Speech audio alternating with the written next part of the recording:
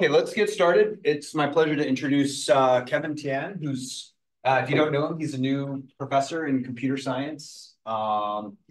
Is this the first sort of seminar you've given since you've been here? Or? Theory seminar. Theory seminar? Okay, great. So Kevin got his PhD from Stanford. Aaron Sidford was his advisor, and he works on, he's very interested in fast algorithms. Has a lot of linear time algorithms, sampling, learning theory, and convex optimization. So we can do it all. And today he'll be talking about convex optimization. He's actually from Texas, so welcome back, and happy to have you here.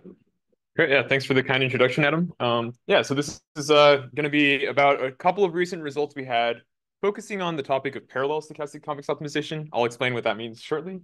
And this is based on a number of joint works with a wonderful group of co-authors. So most of us were at Stanford when this line of work first began. So I'll sort of take you through the history of some of the stuff we'll talk about today. Okay, so to start with, let me maybe say something about the problem we're studying and motivate it. This talk is going to be focused on an abstraction of stochastic convex optimization. So let me begin with the most simple case of Lipschitz convex optimization. So here the goal is to minimize a convex function over d dimensions to suboptimality error epsilon. And our goal is to compete with the best point in some set. So for the purposes of this talk, I'll primarily focus on the case where f is 1 Lipschitz, and the set X has bounded domain in the Euclidean norm by 1.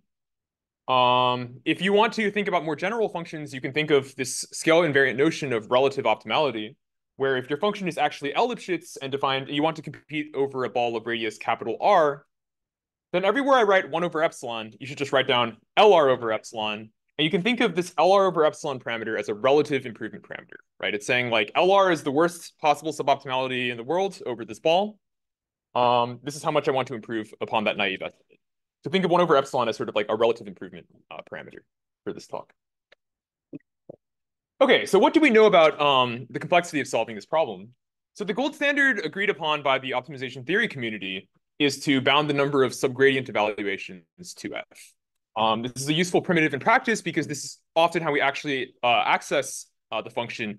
It sort of decouples the nature of accessing the function, computing the gradient quickly, which you can have specialized hardware for, and the algorithm design itself, right? And actually, the complexity story in this particular case is like very clean. Essentially, what it says is that if your goal is to solve Lipschitz convex optimization, and you want to query the subgradient oracle less than d times, you should run subgradient descent. And if you want to query it more than d times, you might as well run a cutting plane method, which is essentially a high-dimensional variant of binary search. And this is good because this is actually what we do in practice, right? Like if d is very, perhaps on potentially non-convex problems, but it establishes a theoretical foundation for why we do this. If d is very large, what do we do in practice? We just run subgradient descent, and this is provably optimal in the for convex Lipschitz functions. Okay, so it seems like a very simple story. Let me add one twist to the story, which is we're going to focus on a stochastic model of access to the function f we care about in question. So here the goal is to compute a expected minimizer, so namely a point x, such that in expectation over the randomness of the algorithm, x achieves suboptimality gap epsilon. And here the axis assumption on f that I'm going to make is that we can't query it directly or query its subgradients. What we can do is we can query this subgradient estimator g, which is unbiased for a subgradient and has bounded variance, bounded second moment. Okay. So let me give you a few examples where this primitive is a useful model for the function we care about in practice. So one basic example is population risk minimization. So here I imagine I'm able to query samples from some population distribution. And my goal is to compete with the minimizer of the population loss. In other words, I want to minimize the expectation over the sampling process of the sample loss, right? In this case, I can simply design the following stochastic estimator. I query a sample from the distribution, and I query the subgradient at that point, right? So here the question of oracle complexity is really about sample complexity. And the upshot is that by minimizing the population loss with these subgradient oracle queries, I automatically achieve generalization error, right? I'm really targeting the population loss here. Okay, an alternative viewpoint is oftentimes in practice, we really care about minimizing the empirical loss. There's a lot of results that say something like you'd really like to perhaps overfit to your parameters in some way. And in this setting, we can think of the function we care about f as simply the empirical risk. And here the savings is more computational rather than statistical. So the point is, if I want to query a subgradient of the overall empirical risk, I would need to query the subgradient of each of my individual functions, right? But instead, I can create a simple unbiased estimator for this empirical risk by sampling a random sample loss and querying that subgradient instead, right? So the stochastic convex optimization problem is sort of like a joint generalization of both of these settings. Okay, and why should you care about stochastic convex optimization? This is arguably one of the most fundamental problems in statistical learning. It captures a lot of common estimation problems that folks in statistics have been studying for decades, including variance of learning generalized linear models and computing M estimators. So this includes a variety of popular loss objectives such as linear regression, logistic regression, support vector machines, and so on, as well as computing maximum likelihood log concave estimators. Okay, cool. So that's SEO in a nutshell. And here the story is like even simpler, right? Actually, we have information theoretic guarantees saying that even in one dimension, the optimal thing to do is stochastic subgradient descent. So the idea is you can just query these, your unbiased estimator 1 over epsilon squared times, achieve epsilon expected error, and this is the best thing you can hope for in any dimension. Okay. So it sounds like we have a pretty good understanding of the stochastic convex optimization problem. So why am I here giving this talk? We can all just go home, right?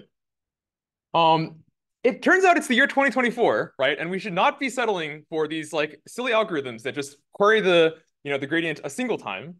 And we can use the fact that we have these new models of computation, including parallel computation, including here at UT, where we can query the oracle multiple times in parallel and try to use this to our advantage, right? So this is the problem of highly parallel optimization. Okay. So let me define this problem a little bit more formally. So here's the oracle model we're working in. So we have our side computation, and we have this oracle we can query for subgradients, right? And this problem definition was introduced by Nemirovski in the 90s. And in a single round of computation, what are we allowed to do? We're allowed to, independently of the oracle, come up with a sequence of a set of say n1 points that we would like to know the answers for simultaneously in parallel. In one round of interaction, we submit a batch of these points, where let's say n1 is restricted to be a polynomial in D and the accuracy parameter. Right? And the oracle simultaneously gives us back all the answers to all of these points in parallel, right? And then on the side, maybe we run some optimization algorithm to choose the next batch of points to select. And then we just repeat this process, for some number of rounds, right? This is the highly parallel model of optimization that Nemirovski introduced. Okay. So I like this problem for many reasons, but one fundamental reason I like it is it's really talking about the adaptive resilience of convex functions. It's really about structural effects. How many times do we need to learn something new about the function through this oracle interaction before we can optimize it, right? So it's really talking about how many rounds of adaptivity do I need before I can minimize loss functions. Okay. So when measuring the complexity of non-parallel algorithms for stochastic convex optimization, the measure of complexity is very clear, right? It's how many times did we query the oracle and how much work did we do on the side, right? In the parallel setting, I need to introduce this additional depth parameter. So here are the parameters I use to understand the success of parallel algorithms for stochastic convex optimization. So the first two parameters are about the number of times I query the oracle. So this is both the number of rounds, namely the number of times I have to do this adaptive interaction, as well as the query complexity, right? The total number of queries I ever submit over the course of the algorithm to the oracle, okay? On the other hand, I also care about the computational work I do. So if I have to do a bunch of work on the side in order to figure out what this next batch of points are to select, maybe this is undesirable for other reasons, right? So in particular, I also care about things like the computational depth, the number of rounds of adaptive work I need to do independent of querying this oracle. This is sort of like the classical definition of parallel computing. As well as the computational complexity, right? Like the total amount of work used by my algorithm over the course of implementing it. Okay, so these are the four parameters you should keep in the back of your mind. But basically, it's the same thing as before, but now they both have a depth component as well as a work component. Okay. Let me tell you a little bit about the history of highly parallel optimization. So at baseline, we have these same two, algorithms we had from before. At the top, we have stochastic subgradient descent, which requires roughly epsilon minus to the minus 2 depth, computational depth, and query complexity. And then it needs to do a vector operation in each iteration, right? This is sort of like the baseline. It's not taking any advantage of this parallel model of computation. It's just querying one time, making an update, and iterating over and over again, right?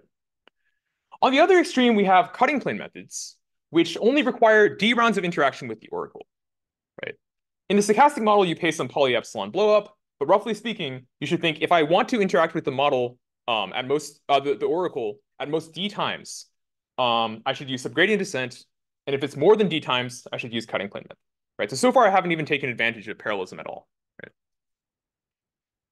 So the story gets a little bit more complicated because in 2012, Ducci, Bartlett, and Wainwright showed that there is something non-trivial you can do in this parallel model of computation.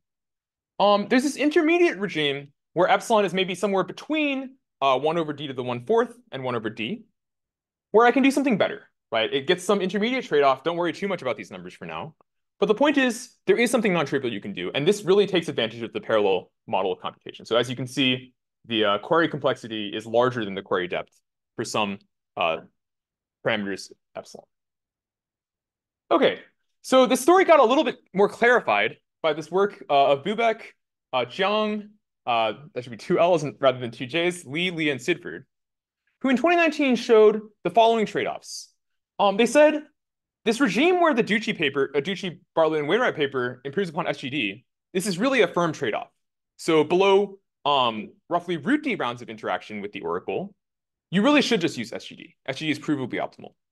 But if you're going to use more than root d rounds of interaction with the oracle, you can do something smarter, right? So this is sort of this intermediate regime. And this work in 2019 also conjectured that if you're going to use d rounds of interaction with the oracle, you should use the cutting plane method. So basically, there's this low accuracy regime where SGD is optimal, this conjectured high accuracy regime where cutting plane method is optimal, and then this entire intermediate regime of trade-offs where it's not clear what the best thing to do is in terms of taking advantage of this parallel model of computation, right? Okay, I know there's like a lot of numbers going on here, but roughly what you should think is that DBW and BJLS gave competing parallel algorithms in this intermediate regime, which don't quite necessarily dominate one another. On the one hand, BJLS uses a improved query depth, so d to the 1/3 epsilon to the minus 2/3 is better than what DBW achieves in this intermediate regime. But on the other hand, they use a lot more queries to do it, right? Like they're querying the oracle at least d to the 4/3 times, which is actually more than the cutting plane method requires for large values of d, right? So the story is like starting to make sense, but maybe not completely established yet. So in the first of 2 works, we basically produced an algorithm which almost achieves the best of all possible algorithms in this intermediate regime, right? So just to read this line to you, the query depth matches the prior work by BJLS, and the total query complexity matches the query complexity of SGD, right? Which we know is necessary. So in that sense, QComp is optimal.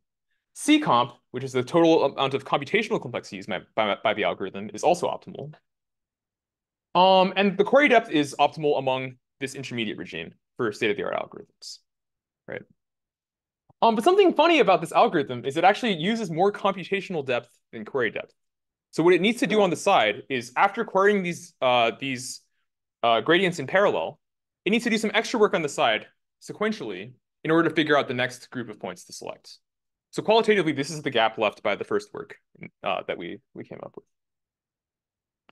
And then in a follow-up work, we were able to improve the computational depth to match the query depth and close this sort of depth gap. There's one slight caveat, which is that the computational complexity increases by a little bit. But if you're willing to believe in quadratic time matrix multiplication, it really does get the optimal among all algorithms. More generally, if you plug in omega equals 3, maybe using Gaussian elimination, it's slightly suboptimal in work. But in terms of all parallel measures of depth, it's state of the art. Yeah. Yeah. So the mini batching like falls within this paradigm? Yeah, absolutely. So what you can do is you're allowed to query multiple things in parallel to reduce your variance. Yeah. But you want to make sure you do this in a way that doesn't increase your overall query complexity. So you're allowed to use any mini matching strategies you want. Yeah. So in these definitions, like query depth is analogous to batch size, or? So query depth is just the total number of rounds I submit. So it's more like n over batch size, right? It's like the number of times I need to adaptively choose new points to query.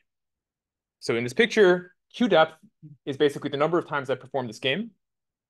And then C depth is the total amount of depth used by my side computation. So the side computation itself might not be parallel, right? Yeah. Yeah.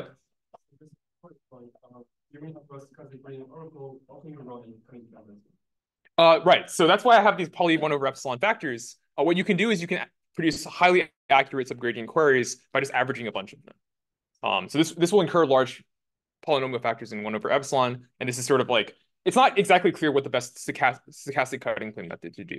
But we're mostly focused on this regime where like SGD is provably suboptimal, but we also don't want to use D rounds of interaction with the oracle. Maybe we want to use a much smaller polynomial in D. Yeah. Cool. So I know this is like a lot of numbers. So if there's any more questions to digest this page, we can tackle them before I move on. Yeah. Okay, cool. Let me tell you a little bit about how we came up with these algorithms. So there's two main ingredients from prior work that we're building upon in developing our algorithmic framework. So the first is the following simple idea. If you have a Lipschitz convex function f, then you can define this object called the Gaussian convolution of f, where you simply convolve f with a Gaussian density, right? It's the average of f of x minus psi, where psi is drawn from multivariate Gaussian of variance rho squared in every direction. Okay? And why do we like this Gaussian convolution? This is a very friendly object. So it turns out that even if f itself is not differentiable,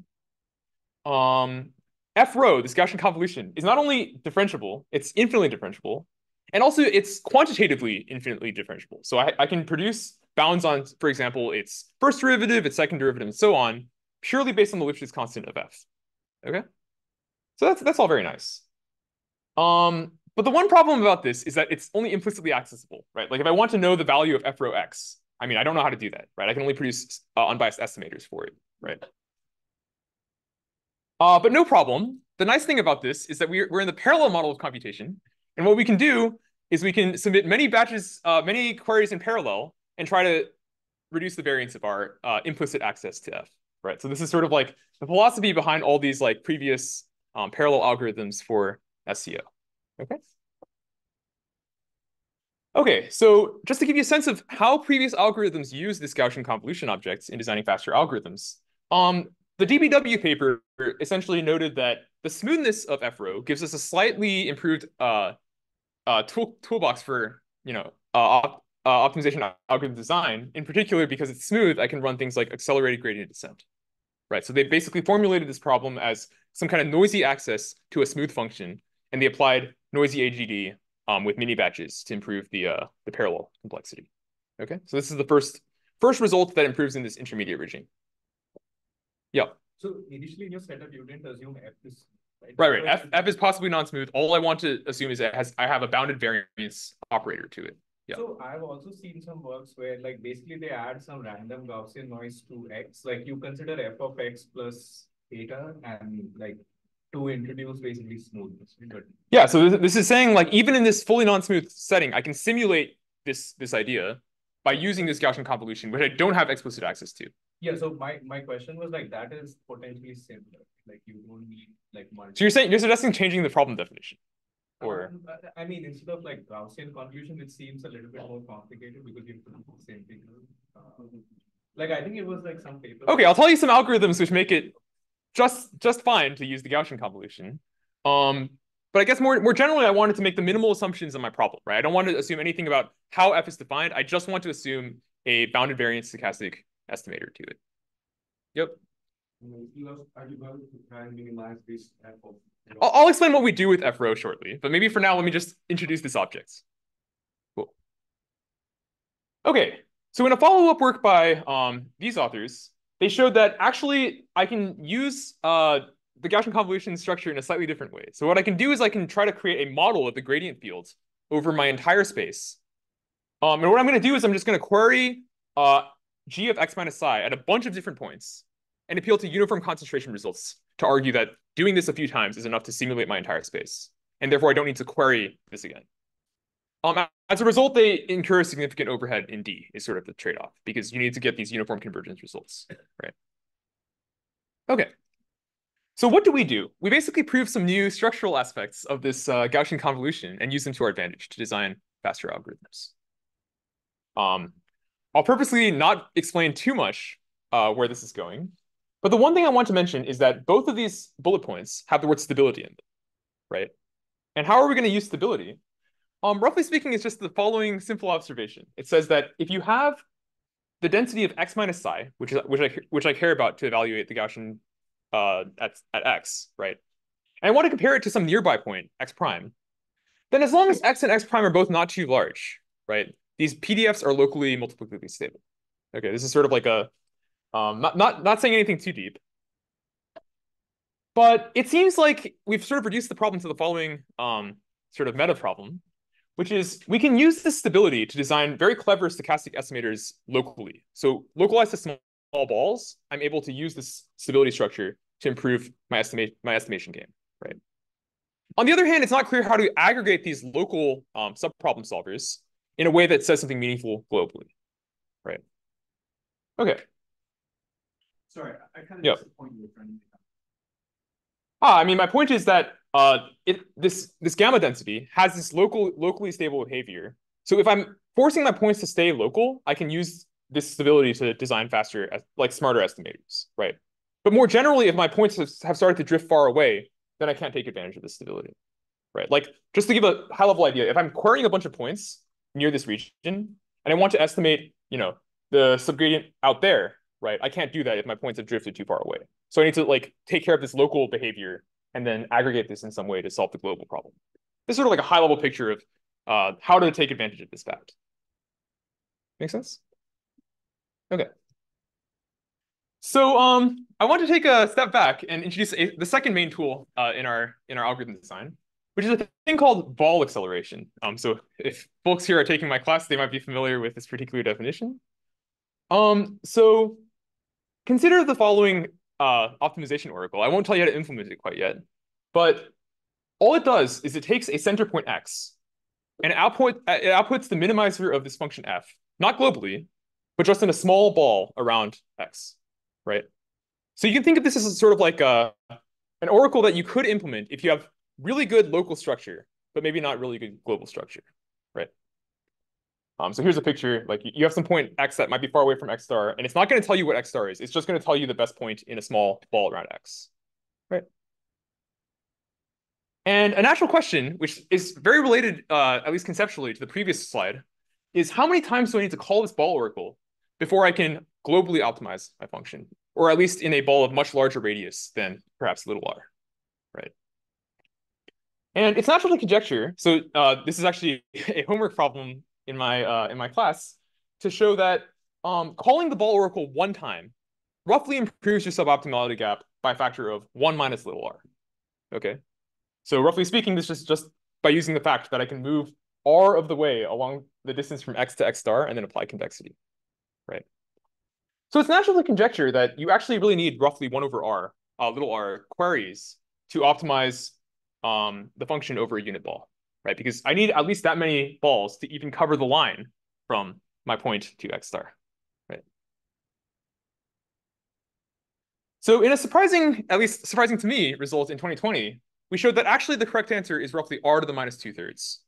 Okay, and here we're somehow showing like the power of convexity is saying something much stronger than what this like naive line search story would let you believe.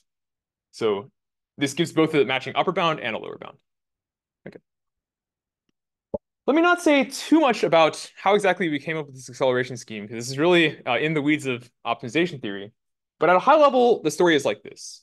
It's been known since the 90s that there's this thing called a accelerated proximal point method, which repeatedly calls this proximal oracle, which solves a trust region problem around X. So you should think of this as like sort of a softball oracle, right? It's not saying I exactly solve min f of X in a ball around X. It's saying I penalize how far away you move from X, right? And they have some aggregation scheme, but at the end of the day, what it's saying is that your function error, noted epsilon k, roughly decreases proportional to how fast this AK parameter grows, okay? Don't worry too much about what these things actually are. Just know that previously, the move was to just choose your lambda parameters in a smart way and try to grow A using the fact that I have full control over my lambdas. Okay, this is sort of like the conventional belief from the 90s. Wait, what is it?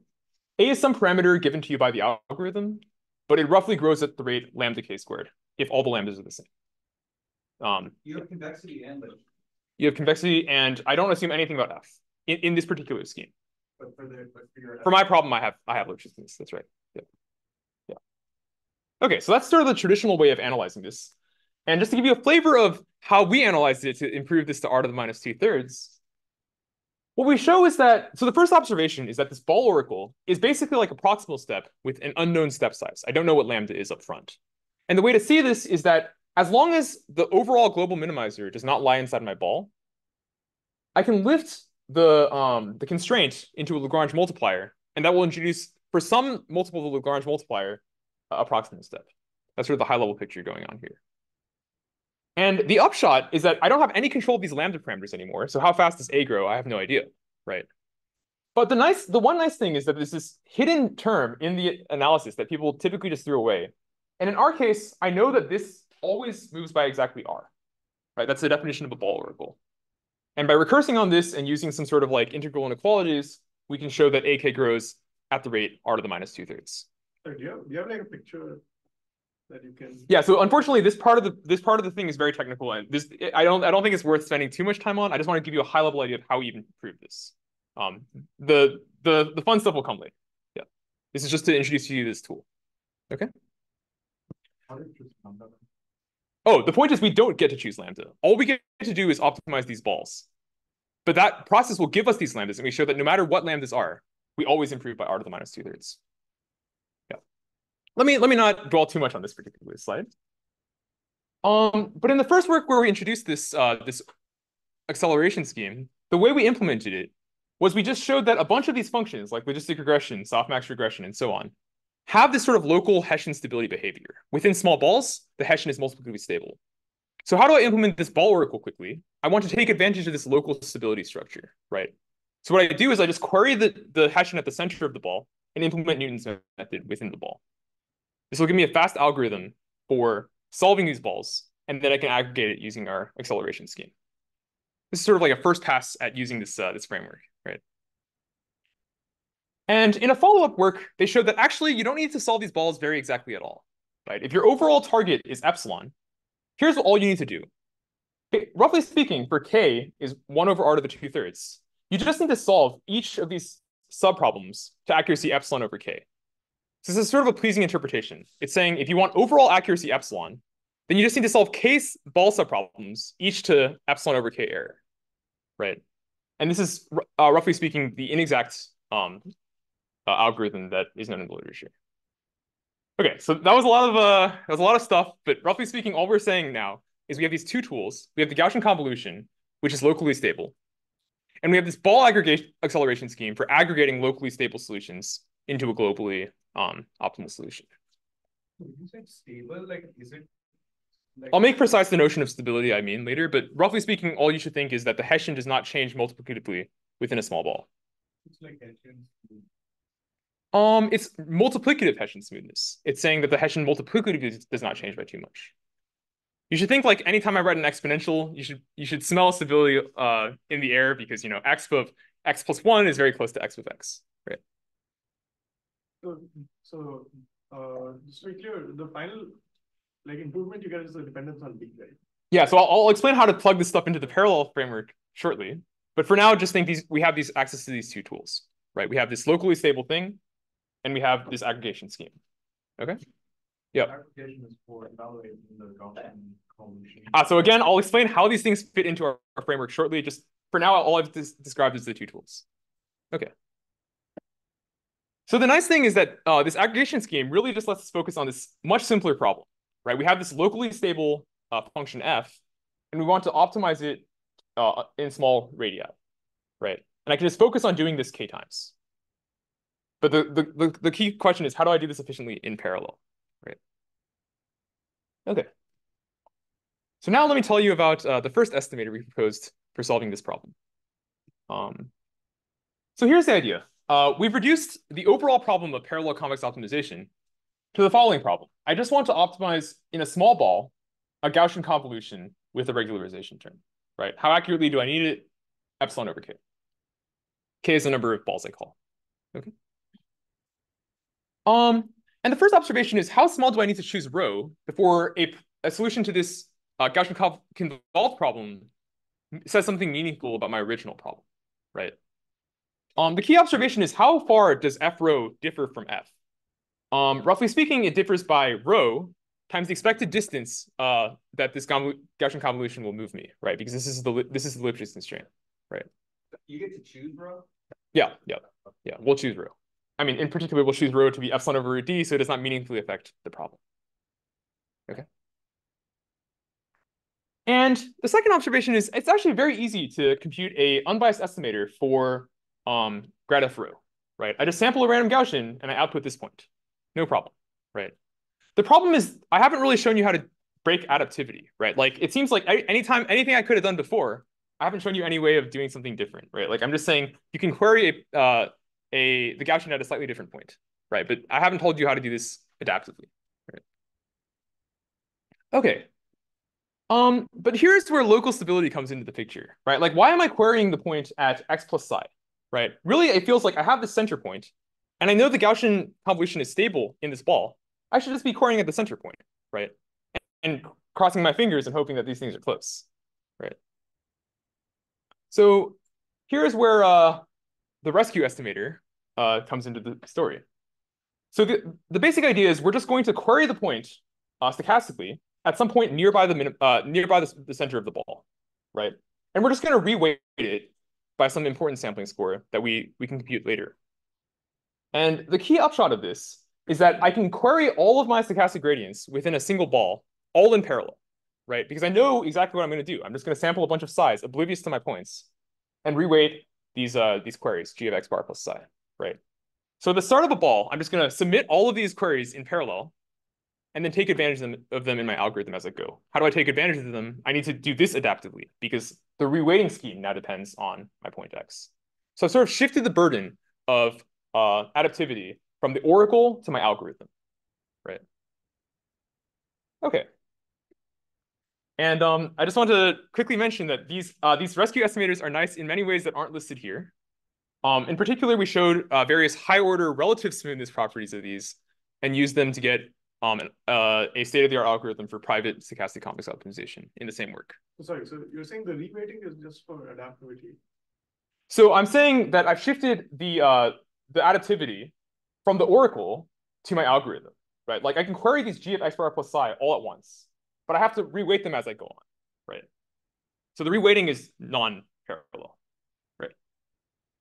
Is this why the computational cost is high? Yeah, exactly. So importance rate grow in dimension. Actually, we showed that they don't grow by more than a constant factor, roughly speaking. Yeah, on average over the algorithm. So yeah, semiotics is a great point. Like, it seems like because of this shifting of the burden, our algorithm is still not fully parallel, and this is sort of the key challenge we tackled in the second work. Okay, great. So just to like sketch out how the parameters work out for you, the overall query complexity, what is it, right? It's the cost of solving k subproblems, and how accurately do I need to solve them to accuracy lambda r squared. This is just the parameter that the outer loop gives us. And I have lambda strong convexity, right? So if you work out the trade-off, you get 1 over epsilon squared, which exactly matches SGD. So all I'm saying is that the total number of queries I ever submit is equal to SGD, right? And what's the query depth? Well, I only need to interact with the oracle at the start of every ball, right? Because I can submit all of those questions in batch. So the overall depth is d to the 1/3 epsilon minus 2/3. It's 1 over little r to the 2/3, and recall we set r to make sure that the Gaussian convolution does not drift by too much. Okay, so hopefully The rescue story is fairly simple, but it seems like we've really dodged this challenge of like making our algorithm fully parallel, right? So that's where the second paper comes in. Oh yeah, so the computational depth, right, is not quite what the query depth is, and this is slightly improvable using various like mini batch and acceleration strategies, but it doesn't fully get around this issue. Does this, so I just have a question. Yeah. Does this have anything to do with this like randomized midpoint method, like for sampling? So it's not fully related. So like I guess in that setting, you're really trying to compute integrals, right? And here, like, I don't care about like actually computing anything. I just care about unbiased estimators, right? So like they're pretty different, I would say. Other than like the observation that you can write integrals as expectations. This is sort of the only thing they have in common. Well, I think I'm talking about like the method for sampling. Yeah, I know. Okay. Yeah. You get like a d to the 1/3 there, I thought. Yeah, so it's coming up for a very different reason, I would say. Okay, but hopefully the story is clear so far. All we've done is we've shifted the adaptivity from the oracle to our algorithm, right? So we stared at this for a little bit after we finished this paper, and we thought about various strategies that you can make the algorithm itself smarter. But our eventual solution kind of revisited the original framework for ball oracle design. If you recall, like the very first time we came up with this ball oracle acceleration framework, what we did was we just ran Newton's method, right? We just said the Hessian is stable in local regions. Let me just compute the Hessian once and then run Newton's method instead of the ball. The main trouble with this approach seems to be the fact that it's not clear that the Hessian of the Gaussian convolution is actually stable, right? Like in particular, what is the Hessian of the Gaussian convolution? It's just the average of the Hessians at random points, right? And while my points are close to the origin, right, while x bar and x are close, this is totally fine, right? These things are multiplically stable. But the instant I don't have these points are locally stable, it seems like I have to compare Hessians at totally different points. And I don't even assume, smoothness or like any kind of differentiability at all, right? It's unclear how to bound the Hessians at these faraway points, right? So what do I do? And after, 3 or 4 years of staring at this problem, we realized that actually, you can use a simple trick. You can just use the fact that the Gaussian convolution is the convolution of the halfway convolution with another Gaussian, right? If you just convolve with a Gaussian radius over 2 twice, you get back the original Gaussian, right? And now there's this nice fact that, the Gaussian convolution itself is smooth. So now I can compare these faraway points as long as the probability that things are far away is not too large, right? So formally what we're able to show is that if x and x bar are like a little bit closer than this Gaussian convolution radius rho, then you do have this multiplicative stability up to a small additive term, which we can tolerate. Sort of like the first insight that motivated the second work. Okay, so I've shown that we can implement Newton's method, but I don't give you Hessian access, right? I don't even give you like gradient access. I only give you stochastic gradient access, right? So how do you run Newton's method if you can't compute a Hessian, right? So here's the second part of the story, which is, okay, the Gaussian convolution has a Hessian, which is just the average Hessian of randomly sampled points, right? But by using some Gaussian integration by parts trickery, you can actually show another formula for the Hessian of a Gaussian convolution. It's just the average of a bunch of rank 1 matrices. And these rank 1 matrices only depend on the gradient. And this is the kind of oracle access I do have, right? The downside of this is, okay, so now maybe a picture is starting to form in your head where we want to run Newton's method in each ball. And all we have is this G axis, right? So why don't I just form a very good approximation to the Hessian at the center point using my first order axis, appeal to concentration, and then run Newton's method, right? That sounds like a great plan. The problem with this plan is that actually you need many samples before these rank 1 terms will actually concentrate to the Hessian. I mean, intuitively, you need at least D of them, right? Because like you need, if you want your uniform concentration to a high dimension, high rank objects, and I only give you rank 1 estimates, I'm going to need D of them, right? And recall, like the whole point of doing all of this work was we were trying to not run a cutting plane method. We were trying to not use D rounds of adaptivity to the oracle, right? Okay, so what do? We showed that actually optimizing in this stochastic Hessian is easier than approximating it. So even without knowing what the Hessian is, we can still optimize quadratics in it. So Newton's method really cares about optimizing quadratics in this Hessian, right? It doesn't say anything that you have to know what the Hessian is up front, right? So what you can do is you can use your rank 1 estimates and show that if you design your rank 1 estimates in a clever way, you can use the fact that, the expected operator norm of a Gaussian is bounded by 1. And this will let you save this d-factor savings. So at a high level, we dodge this question of approximating the Hessian by just optimizing in it without approximating. Okay, so that's the second ingredient. And then there's one more trick which I need to mention, which is that another obstacle to adaptivity, like recall, we want to do all of this in parallel, right? Another obstacle to doing that is the fact that I have this hard ball constraint, right? Like if my points start to drift outside the ball, I need to know that and then correct my algorithm to take advantage of that, right? Like in world 1, where the things stay inside the ball, I don't need to worry about the boundary constraint. And in world 2, where the points start leaving the ball, now I need to start worrying about the boundary constraint. And it seems to be a barrier for adaptivity, right? But no worries. We show that actually you can just do a binary search on a Lagrange multiplier and turn this into an unconstrained problem. Okay, the one challenge with this is that to do this binary search successfully, you need to make sure that you solve these unconstrained problems to high accuracy, with high probability. They can't just be constant accuracy failure type of things. You want to make sure your binary search really narrows down on the right Lagrange multiplier, right? And I actually teach how to do this boosting from a constant probability oracle to a high probability stochastic optimization oracle in my class. This is one of the homework problems. So if you're curious how to do this, maybe have a try for yourself. But it turns out this is no problem even without things like probability 1 bounds on tails. Okay, and finally, it seems like I'm dodging this question of actually implementing Newton's method by running SGD, right, using these rank 1 estimates. But I haven't shown you how to actually compute that stuff in parallel. And it turns out all of this can be abstracted into the following linear algebra maintenance problem, where you have a sequence of points, x0, updated recursively by this following thing. And this following thing is given to you entirely upfront. So basically, I have x0, and I have a sequence of vectors, ut, vt, wt. I give all of these things to you up front at the beginning of the algorithm. And I want you to compute the iterates in parallel, right? So where these things are coming from is I need to deal with the regularization term due to the Lagrange multiplier, that's CT.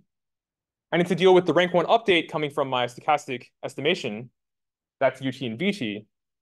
And I need to deal with the fact that I also have to take gradient steps, that's WT. But in principle, what you should think is at the beginning of the ball, I've computed all of these UT, VTs, WTs, and CTs all up front. And now I just need you to run your algorithm in parallel, right? And to do this, we show you can do this in polylog depth and work that is almost linear. So in the sense that, what's the dream, right? If I give you these t things, the sequential algorithm just does them each one at a time and pays dt work, right? We show that at a small overhead, depending on the matrix multiplication exponent, you can still implement this fairly quickly, okay?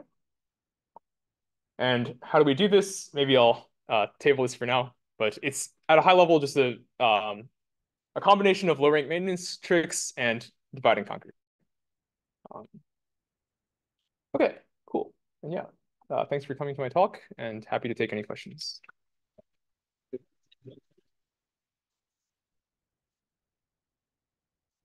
Question for Kevin. Yep.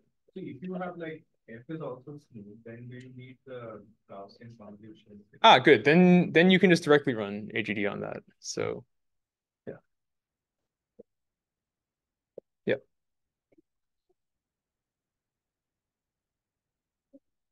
Add noise to existing data and then utilize this. Yeah, this is sort of our method is sort of making this formal. It's saying how small exactly do I need the Gaussian to be tightly centered, and then how do I submit these queries and use them in my algorithm in parallel. So it's kind of making that intuition precise. Yeah, exactly. If the data had any existing noise that maybe couldn't be modeled by a function, it would still be okay. So that's more about the modeling assumption on how exactly your stochastic optimization problem is set up. Maybe you have some points which are likely to lie far away. I'm hiding all of that in the definition of the problem.